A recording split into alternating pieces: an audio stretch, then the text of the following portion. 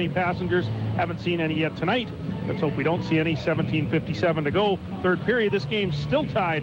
One apiece. Face off to the left of Lucas Gore. And off the draw, the linesman won't drop it. And now he'll try to give it another try. It's one here by Nygum. And now we're going to fight here. It's going to be Stahl and Jobke. This kind of erupts out of nowhere. Stahl and Jobke just inside the blue and blue.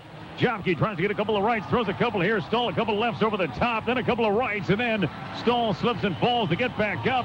Jobke more rights. Stahl with a couple of lefts of his own. Haven't lost their helmets as of yet. Now Jobke loses his. Stahl lefts here on Jobke, and the linesman jump in to separate those two. I think some hard punches by Stahl, and the linesman thought, well, maybe we should jump in here now. Yeah, that jersey over the head, too, and I think Jobke's cut.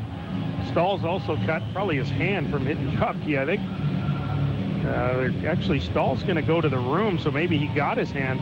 I thought Jobke was, but he's all right. The light fist bump. I told you it was going to be old-time hockey tonight. 3 fights already.